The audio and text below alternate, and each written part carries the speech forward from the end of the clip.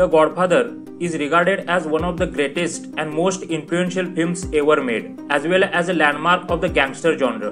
Pauline Kael wrote that if ever there was a great example of how the best popular movies come out of a merger of commerce and art, The Godfather is it. The Godfather gets everything near perfect. Not only did the movie transcend expectations, it established new benchmarks for the world cinema. The Godfather is a 1972 American epic gangster film directed by Francis Ford Coppola, who co-wrote the screenplay with Mario Puzo, based on Puzo's best-selling 1969 novel of the same title. Direction is very intelligent. It is the first installment in the Godfather trilogy, chronicling the Corleone family under patriarch Vito Corleone, played by Marlon Brando, and his superb performance, often imitated by many actors later. It focuses on the transformation of his youngest son, Michael Corleone, from reluctant family outsider to ruthless mafia boss. At the 45th Academy Awards, the film won Best Picture, Best Actor for Brando, and Best Adapted Screenplay for Puzo and Coppola. In addition, the 7 other Oscar nominations included Pacino, Kael, and Duvall, all for Best Supporting Actor, and Coppola for Best Director. Brando, who did not attend the Golden Globe ceremony 2 months earlier, boycotted the Academy Awards ceremony and declined the Oscar, becoming the second actor to decline a Best Actor award after George C. Scott in 1971. Brando sent American Indian rights activist Sachin Littlefeather in his place to announce at the awards podium Brando's reasons for declining the award, which were based on his objection to the depiction of American Indians by Hollywood and television. Pacino also boycotted the ceremony. He was insulted at being nominated for the Academy Award for Best Supporting Actor, when he had more screen time than his co-star and Best Actor winner Brando, and thus should have received the nomination for Best Actor. In 1945, the New York City Corleone family don, Vito Corleone, listens to requests during his daughter's Connie's wedding to Carlo. Bonacera comes to Don for help because justice system fails or he is not satisfied with the system. Then he comes to meet Don and seeks help in exchange of money. He is Don's relative but never met him. Here Don demands respect from him. Finally he asks for friendship and called him Godfather. This is very calm and dark shadowed room, and contrast to this outside is bright sunlight, loud music, dance, colorful dresses, cookies, flowers. This first sequence intercut between the room and wedding scenes and run almost for 27 minutes. In this sequence, most of the characters introduced, and by now we come to know their character traits. So Godfather's world is set up with minute details.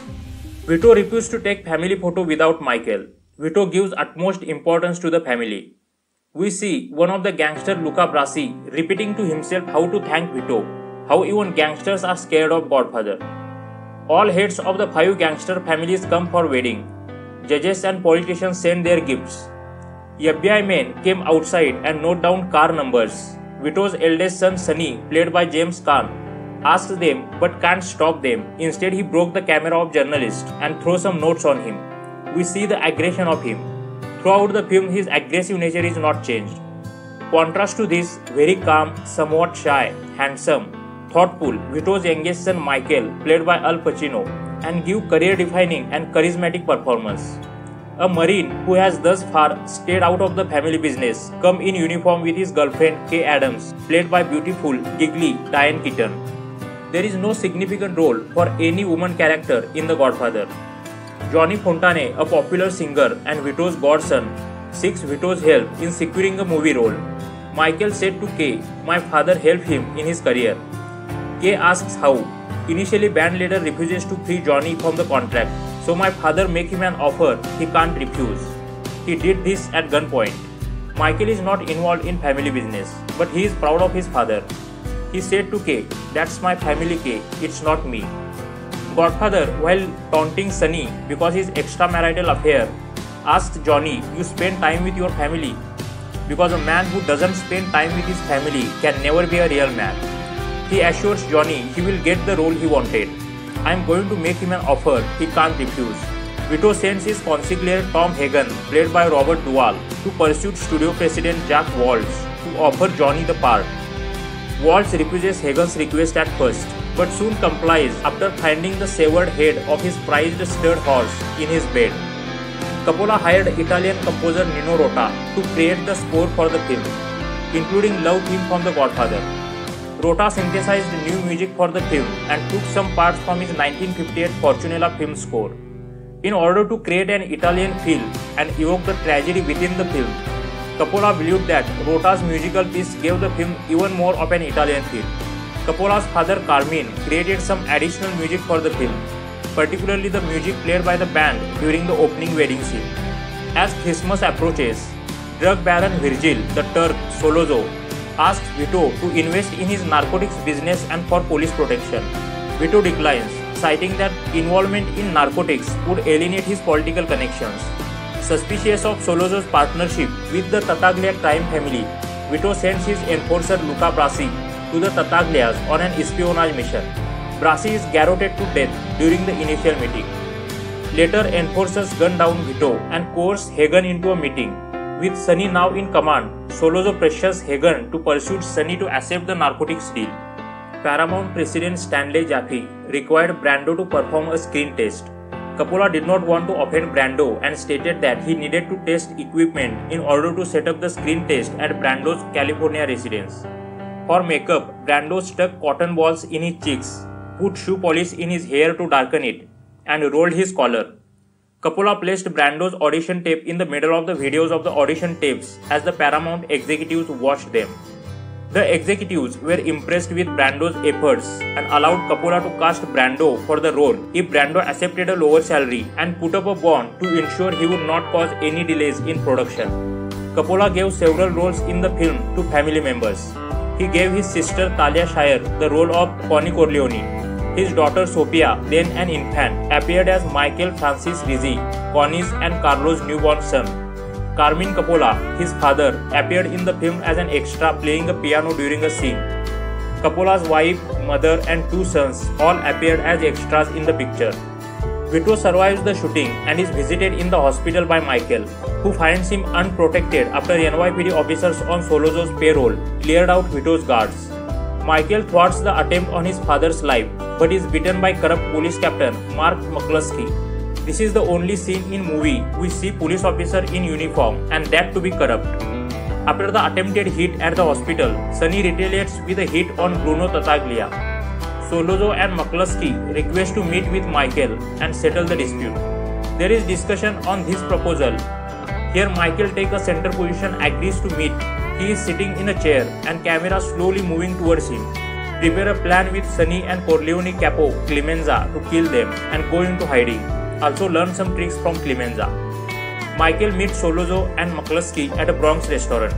After retrieving a handgun planted in the washroom by Clemenza, he shoots both men dead. Vito Corleone back in home from hospital. All family members come to visit him. Wherever writer gets the space, they shows the family values. For me, this is the great family drama film. Michael takes refuge in Sicily. Stark contrast with the city life of New York as dark, stressful, suspense, and in Sicily, the countryside, yellow tone, romantic land. Filming took place primarily on location around New York City and in Sicily. Cinematographer Gordon Willis and Coppola agreed to not use any modern filming devices, helicopters or zoom lenses. Willis and Coppola chose to use a table view format of filming to make it seem as if it was viewed like a painting. He made use of shadows and low light levels throughout the film to show psychological developments. Willis and Coppola agreed to interplay light and dark scenes throughout the film, like life and death contrast. Fredo, played by the John Cazale, Vito's second son, is sheltered by Moe Green in Las Vegas. Sonny publicly attacks and threatens Carlo for physically abusing Connie. When he abuses her again, Sonny speeds to their home but is ambushed and murdered by gangsters at a highway toll booth. This is famous shootout scene, later replicated in many movies. In Sicily, Michael meets and marries a local woman, Apollonia, but she is killed shortly thereafter by a car bomb intended for him. This is also sudden and unpredictable scene, later replicated in many movies. Devastated by Sonny's death and tired of warfare between gangster families, Vito sets a meeting with the five families. He assures them that he will withdraw his opposition to their narcotics business and forego avenging Sonny's murder. His safety guaranteed, Michael returns home to enter the family business and marry Kay. We see Michael and Kay in car and their son in uniform. Later, Michael visits Las Vegas to meet Fredo and legalize the business. Johnny is also there. Here, Michael repeats the line to Fredo about Moe Green. I make him an offer he can't refuse. Moe Green is angry on him and leave. Later, Michael is dismayed to see that Fredo is more loyal to Green than to his own family, and he tells Fredo, don't ever take side with anyone against the family again, ever. Mario Puzo's book, The Godfather, which remained on the New York Times bestseller list for 67 weeks and sold over 9 million copies in 2 years. Coppola decided that the film should not be about organized crime, but a family chronicle, a metaphor for capitalism in America. The themes of culture, character, power, and family at the forefront of the film. After Coppola was hired as a director, both Puzo and Coppola worked on the screenplay but separately. There, he made notes about each of the book scenes, which related to major themes prevalent in the scene, whether the scene should be included in the film, along with ideas and concepts that could be used when filming to make the film true to Italian culture. The two remained in contact while they wrote their respective screenplays and made decisions on what to include and what to remove for the final version. When filming, Coppola referred to the notebook he had created over the final draft of the screenplay. Vito reveals to Michael that it was Don Barzini who ordered the hit on Sonny and warns him that Barzini would try to kill him at a meeting organized by a traitorous Corleone capo, words by wise man. Vito dies of heart attack while playing with Michael's son Anthony. At Vito's funeral, Tessio asks Michael to meet with Barzini, signaling his betrayal.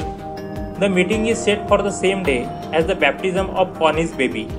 While Michael stands at the altar as the child's godfather, Corleone hitmen murder the dons of the 5 families, in addition to Green for not selling his hotel and Tessio for betraying Michael.